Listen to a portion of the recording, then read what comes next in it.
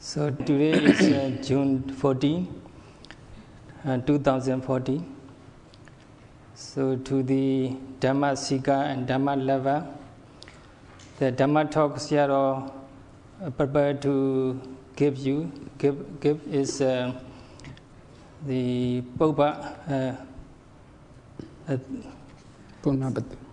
Punabbasu Sutta and Samyutta Nikaya, yakkha Samyutta.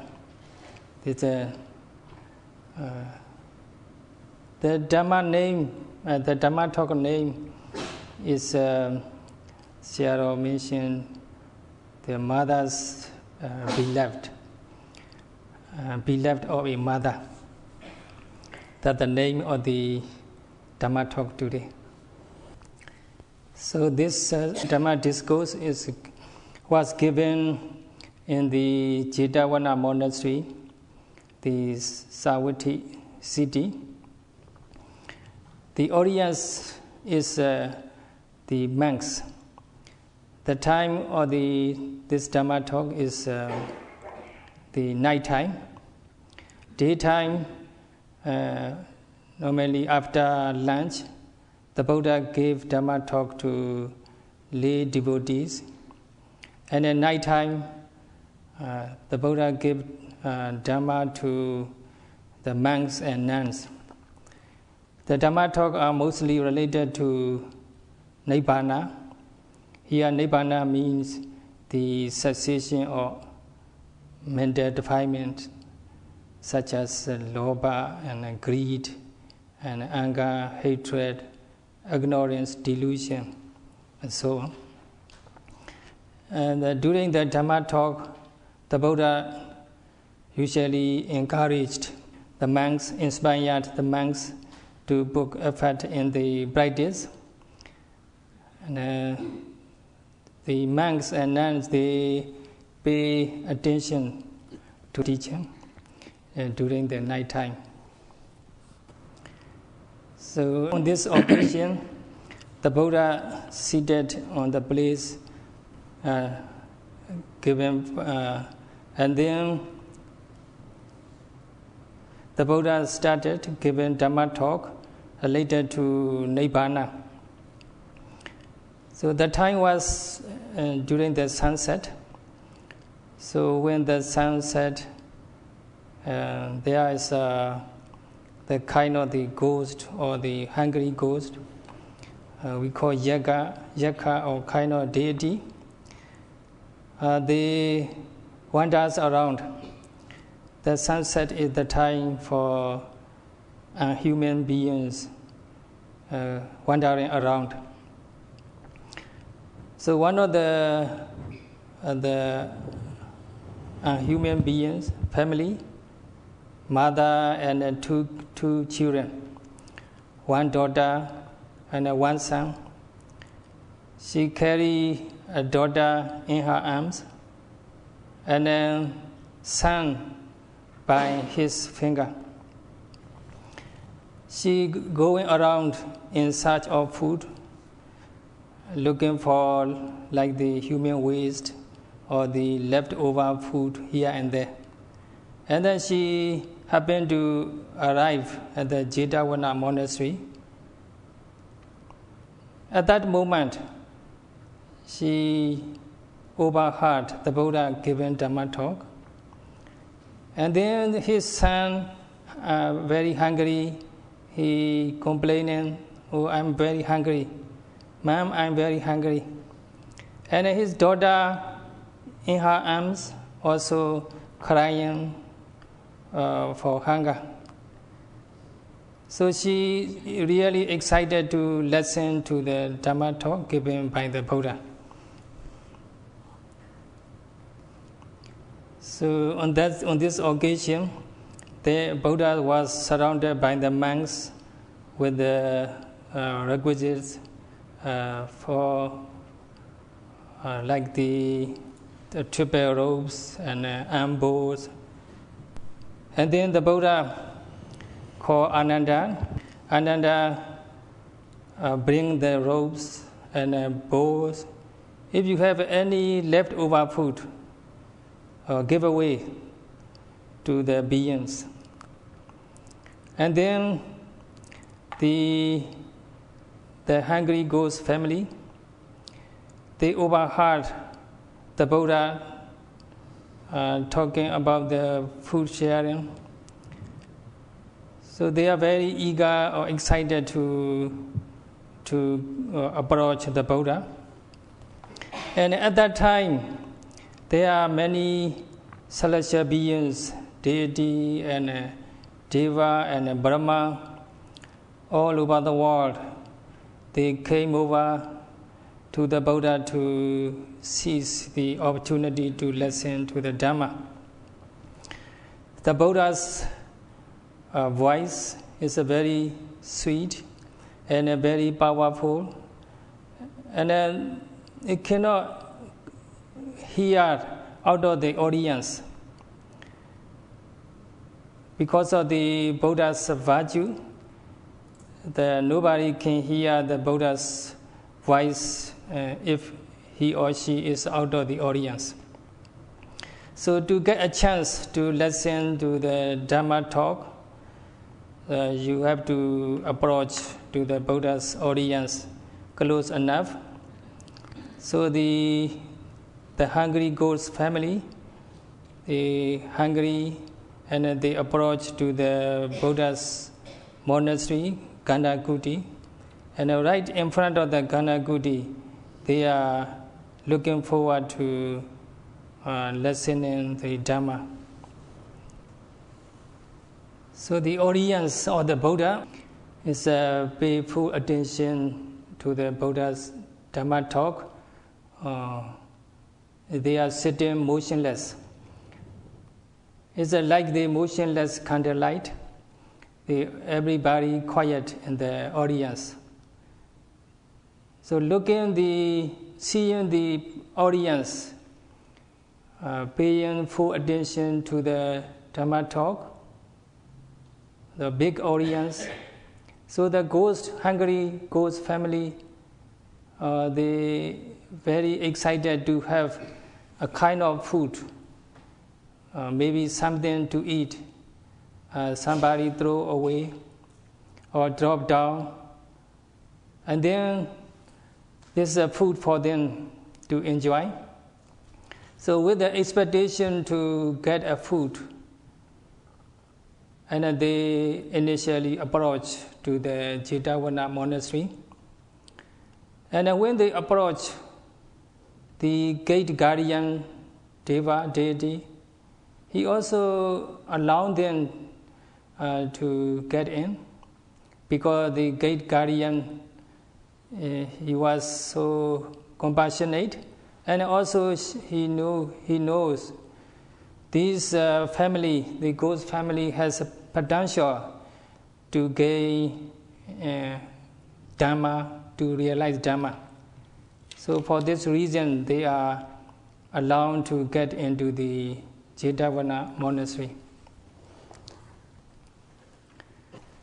So in this way, the hungry ghost family can get a chance to approach the Buddha's audience. They join the Buddha's audience. So the Buddha's Dhamma talk is very meaningful and at the same time very sweet. And it's get into one's deep into the audience heart through the skin and flesh, bone into the heart. And then at that time, her son hungry and demanding for food, and daughter crying for food. So it's a very disturbing, annoying for her to pay attention to the Buddha's teaching. So that's why she trying to quiet two children in Pali. Tuni Uttarigo Hohi Tuni Hodi Punabbasu, and so on. My beloved daughter, please be quiet. And my beloved, the Punabbasu, my son, please be quiet. Let me give a chance. Please give me a chance to listen the Dhamma talk given by the Buddha, the great teacher of the human and the devas. Please be quiet. So she continued trying quiet her daughter and son. My darling son and daughter, this is the Dhamma which we didn't know, and so we could not get out of the bondage of the samsara, life after life. So there is a bondage of the mental defilements which tied the all living being to the cycle of birth and death.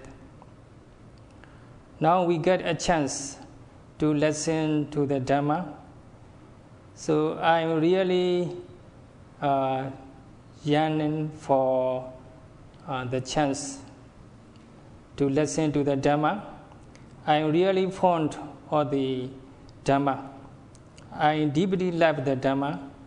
So please don't disturb me. Please allow me to listen to the Dhamma.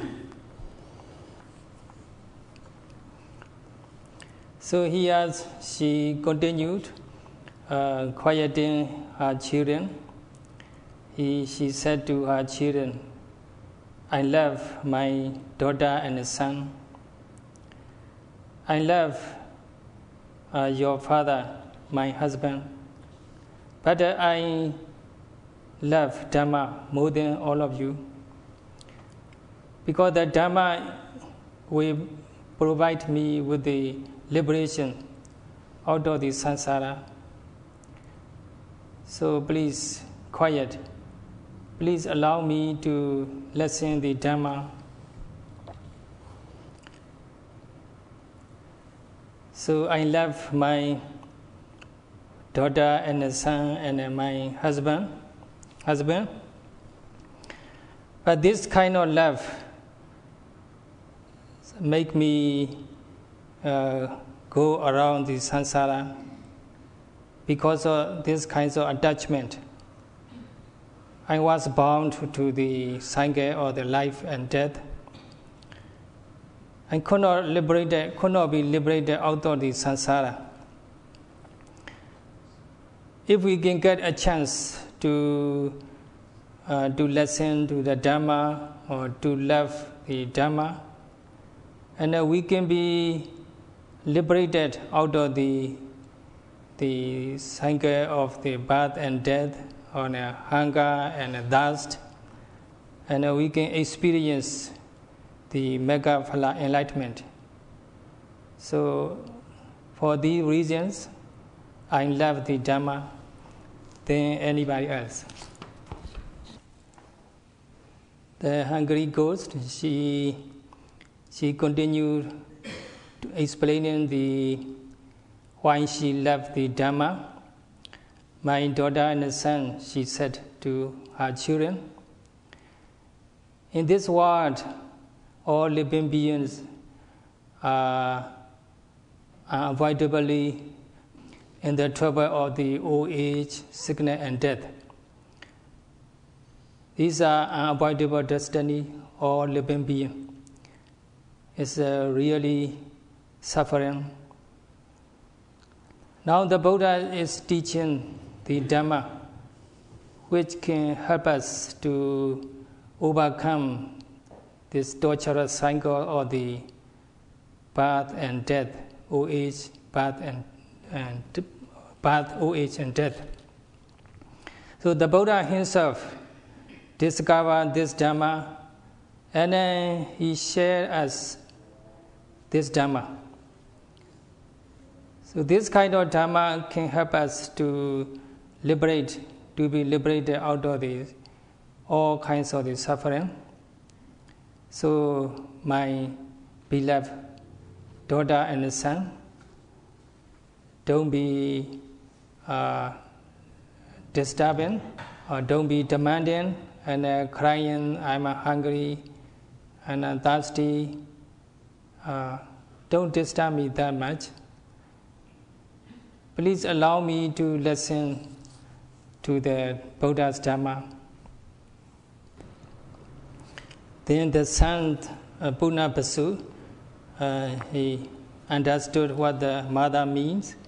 So he replied, Ma'am, so we will be quiet, we will don't disturb you, that we will happy you enjoy you listen to the Buddha's teaching, which leads you to the liberation. Because of the failure to listen such Dhamma, we are going round and around the cycle of birth and death. So now you get a chance to listen to the Dhamma. So me and my sister Udra won't disturb you, so that you can pay full attention to the Buddha's teaching. So the son, he is a very good boy, and he said, Man, you listen Dhamma. Listening Dhamma is very beneficial to all of us. If the Dhamma can provide us the blissful life without any hunger or thirst, so the listening Dhamma is worthy. So we won't disturb you. So please listen carefully to the Dhamma, so that we, all of us, can be liberated the thirst and hunger. So the son continued, the beings, all living beings, celestial or human beings, the deluded, so they cannot experience the Dhamma. Now the Buddha, the Blessed One, with the 5 kinds of eyes, giving the Dhamma. So you listen to the Dhamma, it is a great opportunity for all of us. Here are the 5 eyes. The Buddha has 5 kinds of eyes: Buddha eye, Dhamma eye, and wisdom eyes, Samanta Jakku. This is also certain kinds of the wisdom, and it's called omniscience knowledge. And Mantha Sakku is a kind of the naked eyes, our normal regular eyes. So in this way, the Buddha is known to have the 5 kinds of eyes. So the Blessed One with the 5 eyes, he is given and teaching Dhamma to all living beings on the 31 plane. So the mom, you try to listen to the Dhamma, we won't disturb you. So the Buddha always give the Dhamma related to four noble truths, according to the audience personalities, and according to the listeners, the personality and tendency and spiritual background. So now the Buddha saw this ghost family and having the potential for Dhamma enlightenment. So referring to this family, the Buddha expounded 4 noble truths: dukkha sajja, the truth of suffering, and the true cause of the suffering, and then the cessation of suffering, and the path that lead to the cessation of suffering. So the Buddha expounded 4 noble truths. And this family, the ghost family, they pay full attention to the Dhamma, And then, in the end of the Dhamma, the mother Uttara and the son Punabbasu, they became enlightened. They attained the first stage of enlightenment, Sotapanna Mega. So as a result of the Sotapanna Mega, they have unshakable faith in Triple Gem, Buddha, Dhamma, and Sangha. And also their virtue, the morality is flawless. So that's the quality of Sotapanna Mega, the first stage of the enlightenment. And also they are no longer liable to be reborn in the woeful state. These are benefits they gain from the Sotapanna Mega. Unfortunately, the young daughter, she was too young to appreciate, to understand the Dhamma.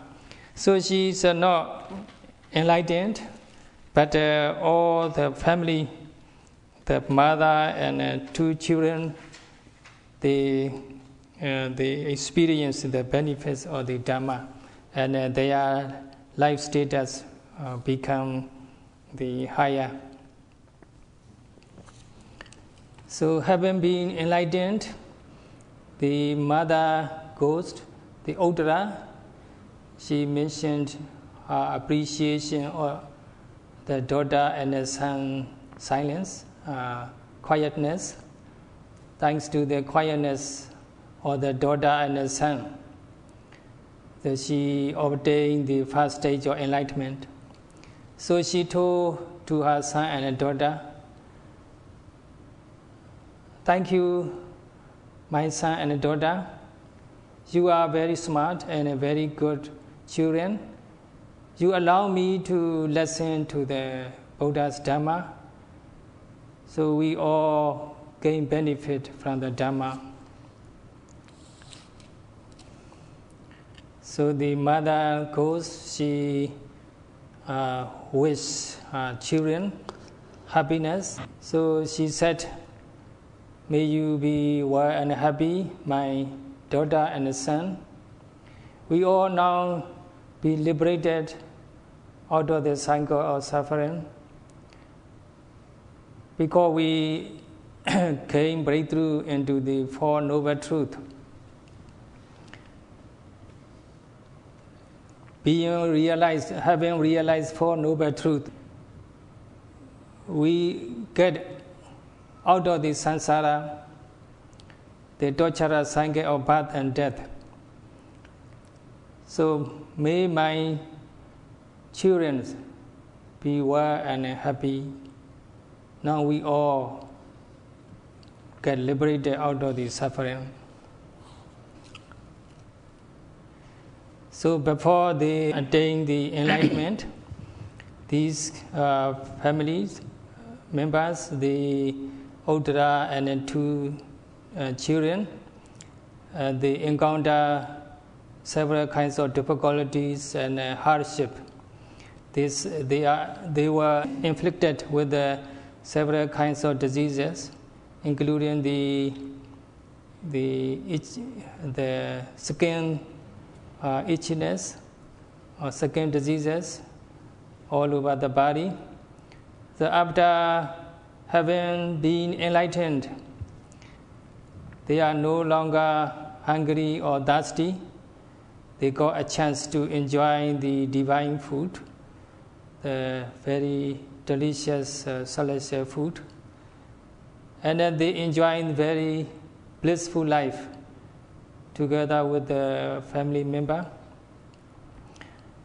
And as a guardian devas, they got a chance to live in a big tree nearby in Buddha's monastery.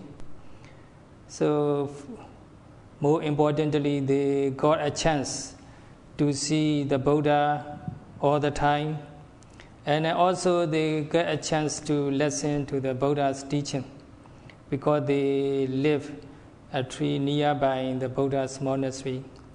So these are benefits they gain from the Dhamma. So that's why our great teacher, Venerable Panditarama Sayadaw, he defined the word Dhamma as the Dhamma as a refuge for all living beings to take in. And the Dhamma is defined as the phenomena that uplift the quality of life for all living beings, human or devas.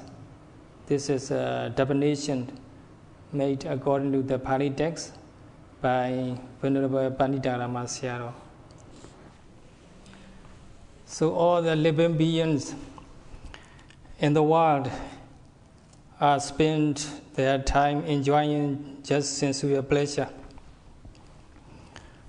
So people, all living beings, they are always hungry for sensual pleasure. They are hungry and thirsty all the time, like a hungry ghost or thirsty ghost. And then they are afflicted. We are all afflicted by the mental defilements, greed, anger, hatred, and so on. So in the US, there are very rare chance to listen to the Buddha's teaching, and very difficult for teacher to get into the US. And very few people are interested in the Dhamma. So we cannot see the truth, or we cannot get a chance to experience Dhamma. It's a very rare chance to listen to the Dhamma. So Saddhamma Savanam Dolabam, rare is a chance to listen to Dhamma.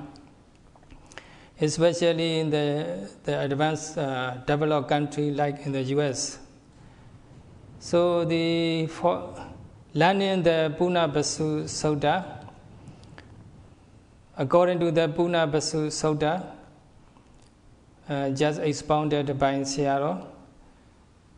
So Sayadaw wish we are able to choose the one we should love most, the one we should love more than anyone else. Which one is the one we love most among others? So of course it should be Dhamma.